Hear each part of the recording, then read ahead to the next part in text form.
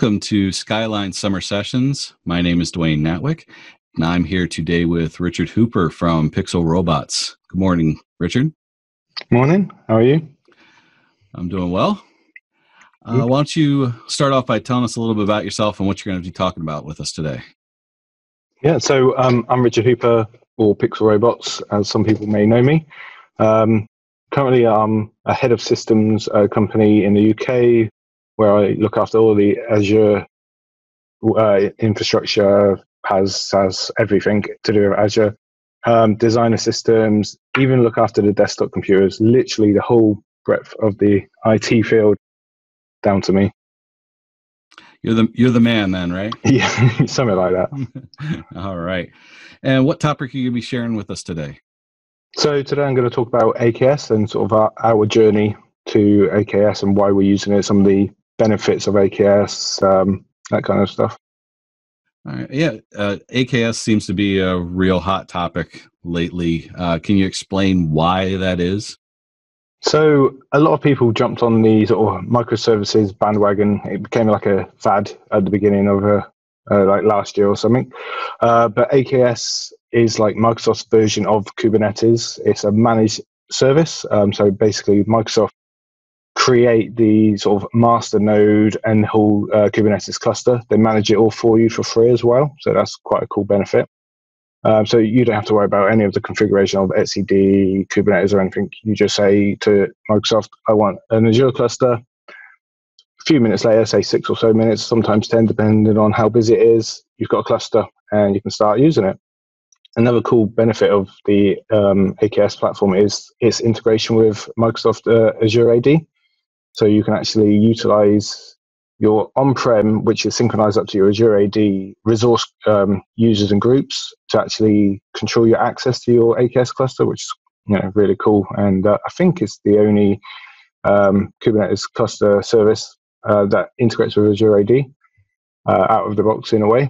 It also integrates nicely with Azure Monitor to help you monitor it, so you don't have to use Prometheus. But if you wanted to use Prometheus, it has the option for that as well. And you get the benefit of Azure Advisor. So Microsoft utilizes like thousands of their enterprise customers' knowledge into Azure Advisor. So it sort of personalizes it to your AKS cluster. So it scans it over and says, oh, you're not doing this quite right. Maybe try doing this. And then, it could help us become more secure, have better scaling, even improve costs. So that's some cool benefits you get with AKS. That's really cool.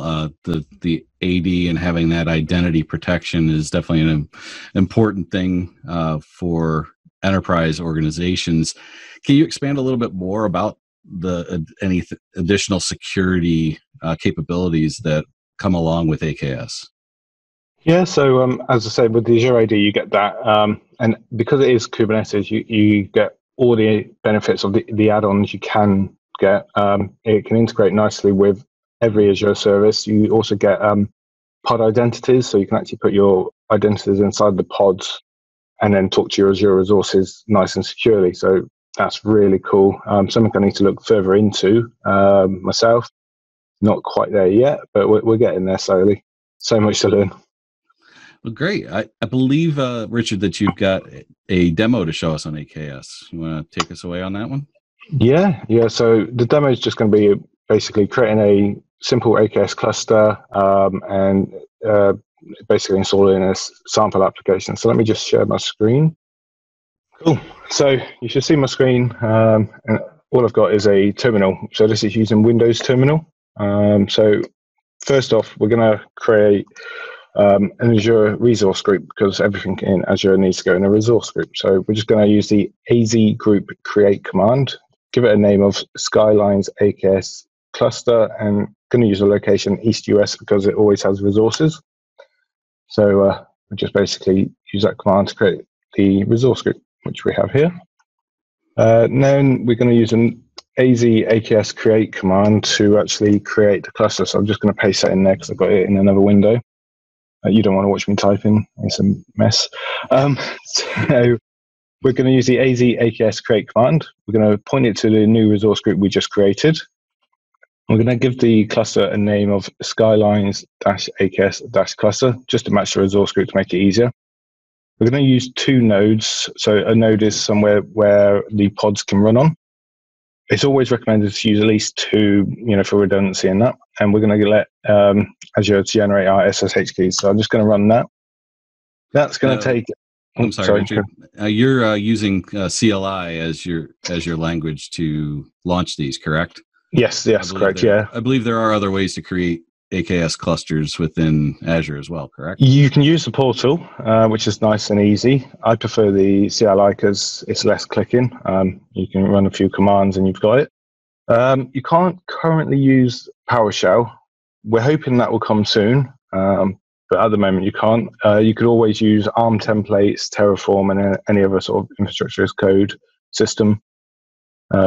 Where I work for our production systems, we use ARM templates, and we can just basically spin up a whole cluster with every parameter we need.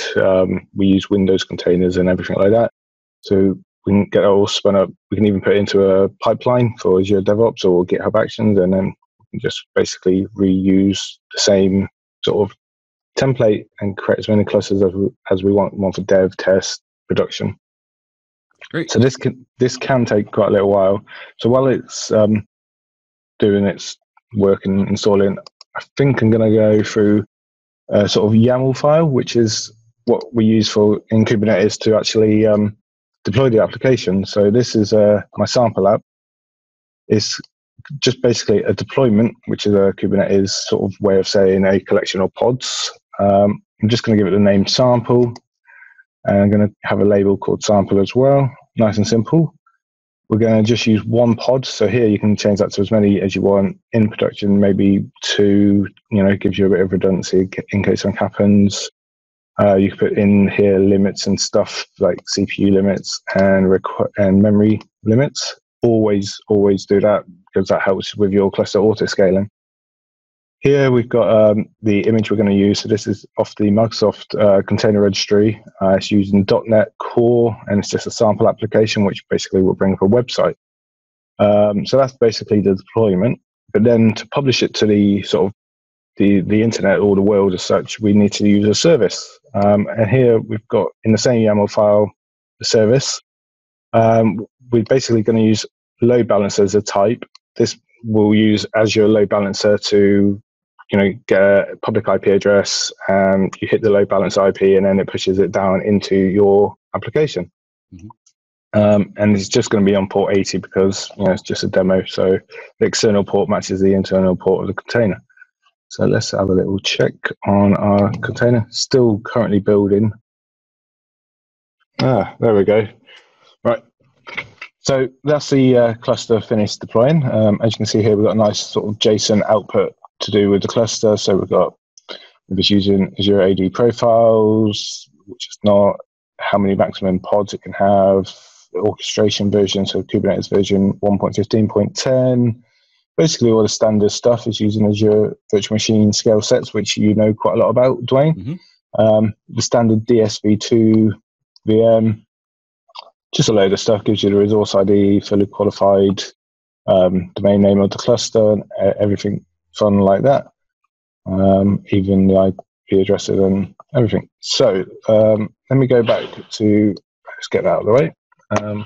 We'll go back to my command. So what we have to do now is install the sort of Azure CLI for Kubernetes. So to do that, we basically use the AKS install CLI. Here it says I already have it, so I've got some permissions denied. So what we can do, because we're in Linux, we can do sudo and then install it, put the password in. So sudo basically goes super user, so sort of like the Windows admin prompt when you try and install a bit of software. So that's that all reinstalled. Now we have to use the AKS command with the get credentials. This basically is a command that goes and talks to your Kubernetes cluster and gets the kube.config file. So it basically puts a file on your desktop, so kubectl command knows where the cluster is and how to talk to it, get some sort of tokens and stuff. So we just got in here the resource group and the name of the cluster. So that's just updating that. I'm just going to click yes on overwrite because in my test earlier I was testing. And that's basically updated the kube.config file in that location. So I can use the kubectl get nodes command. So this is what we just installed with the AKS install CLI command, kubectl. And I can see we've got these two nodes, which we created. So they're 3 minutes old, using version 1.15.10. Now in my directory, I have my YAML file that we went through earlier. So to deploy that, we're just going to use kubectl and apply -f. -f is basically file name, and then the name of the file, like this. Then goes and creates the two resources. So we've got the deployment and the service.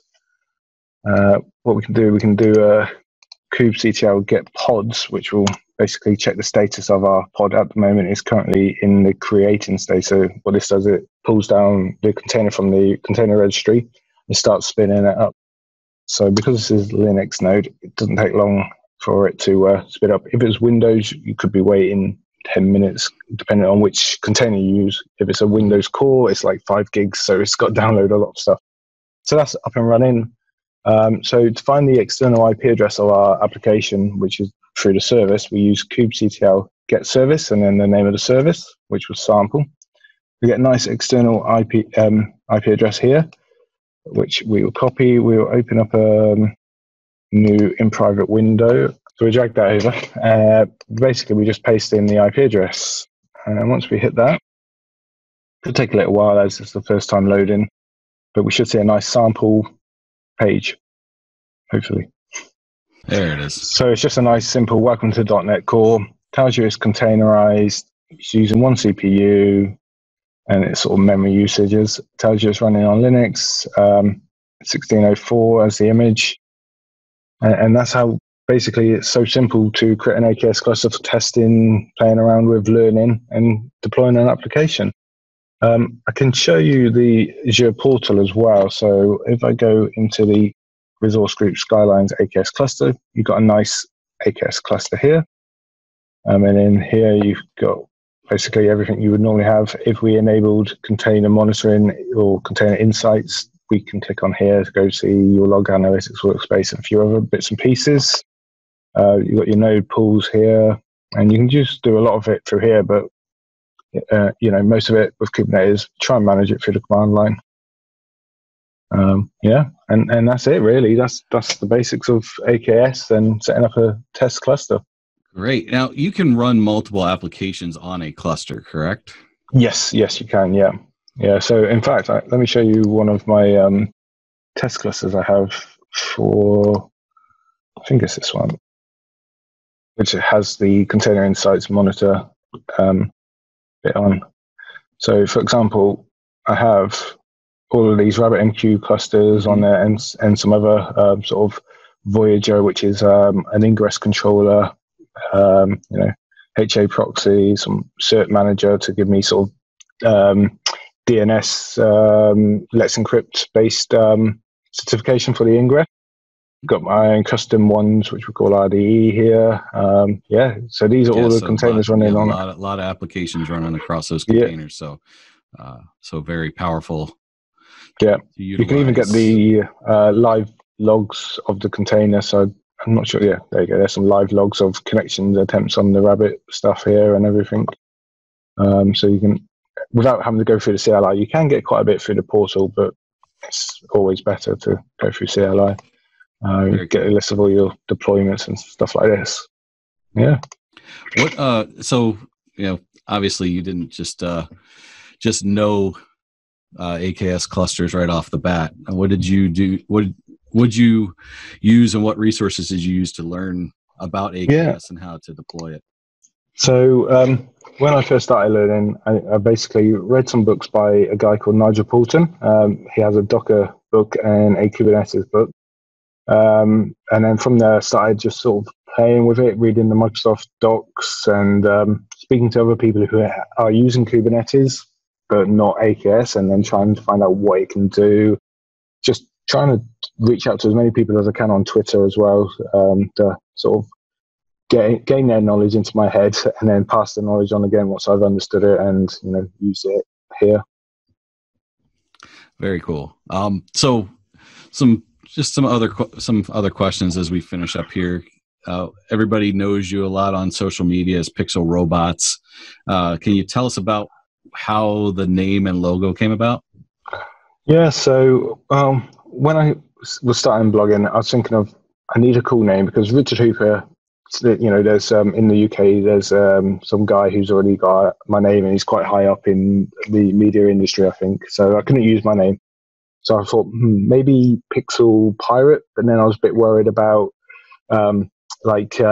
people thinking I'm going to do pirated software or something, and I didn't want to associate that with get some sort of hacker handle, right? Yeah, so I didn't want that. So I decided I want to use Pixel because every day we're looking at a screen which is full of pixels, so it's related, and the world's going down a route where robots are doing everything for us. We've got RPA and everything like that. So I thought Pixel Robots, that'll do. And then it's yellow because that's my favorite color. Nice and easy decision there. And the bow tie below the logo is basically when I used to work in an environment where I needed suits and stuff, I used to always wear a bow tie because ties, you can get trapped in computers and get in the way. So I thought, I'm just going to stick a bow tie on, sort of stick it to the man a bit. And I used to always wear bow ties. And so I thought I'd just incorporate that into the logo. Gotcha. Yeah, and that's it pretty much. Gotcha. So the word on the street, you're a big Disney fan. Yes, so very big. How many times have you been to Disney, and what do you like best about Disney? So Disney World, I think I've been 3 times. It was going to be 4 times. I was going to be there last week and the week before, but because of COVID-19, I wasn't able to. And Disney Paris, I've been once. Hopefully next year it'll be California. So as you can see, I'm a big Disney Parks fan. I love the movies also. My favorite bit is just the feeling you get when you're in the park and how everything is just perfect in a way. It's like, it just means you don't have to think about anything. Everything's catered for you. You just have to relax and enjoy yourself. It's sort of, it just makes you feel good. Yes. My family's a big Disney family as well. So, yeah. Can you tell us about some of the things that you get up to within the Azure community? I know you're a big part of that. Yeah, so I try and sort of dip into a bit of everything. So we've got the cloudfamily.info website where we're trying to sort of aggregate a lot of resources for learning Azure, sort of promoting other people's blogs, sessions and stuff like that. Myself and Gregor, we also do the Azure Advent Calendar. We started that last year and that took off crazy. Obviously getting involved with the Skylines Summer Sessions. I do a lot of blogging. I need to do more videos. So hopefully this will give me the kick. I need to start doing more videos. I also run a sort of user group up in the Northeast. I need to sort of migrate that onto online due to what's happening, but I'm hoping we might be able to do some in-person meetups again soon, depending on how well it goes here in the UK. But yeah, that's it pretty much. Great. Well, thank you for your time today, Richard. As always, it's a pleasure chatting with you. I'm sure everyone will learn from the chat today and get excited about AKS. Fingers crossed. Thanks for having me.